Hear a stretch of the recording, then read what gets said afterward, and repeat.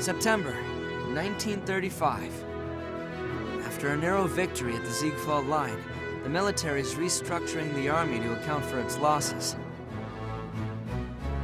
And Squad E's been given special orders.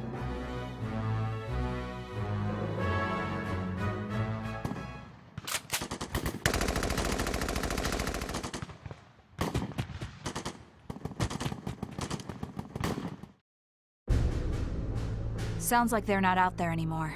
I guess they must have retreated. Ha! Figured the imps were a bunch of pansies. One look at me and they run for the hills. It's kind of weird, though. What is? Remember what Command said?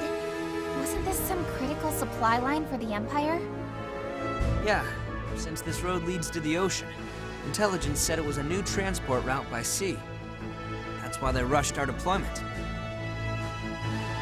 And yet, those soldiers, that squad earlier, none of them really put up much of a fight before retreating.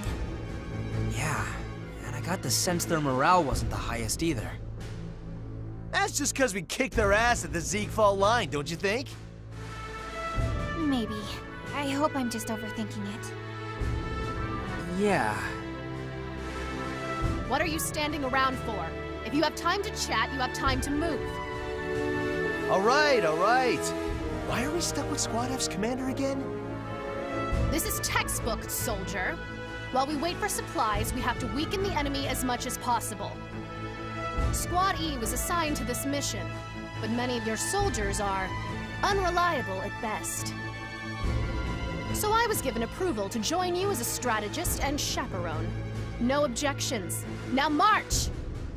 Fine. You're the boss, Lieutenant. Anyway, let's head for the coast. The logistics base we're looking for should be there. So all we gotta do is shut them down. Okay, let's go.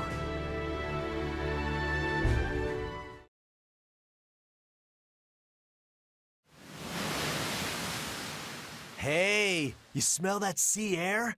And I can hear waves. We gotta be close now. The enemy's logistics base should be around here. Be careful.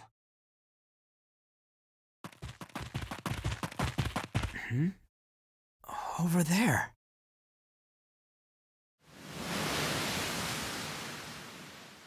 What? Whoa! This is amazing! There's a whole friggin' resort over here! A blue sea, white sand? I've only ever seen this in books. This place seems way too conspicuous for an enemy base.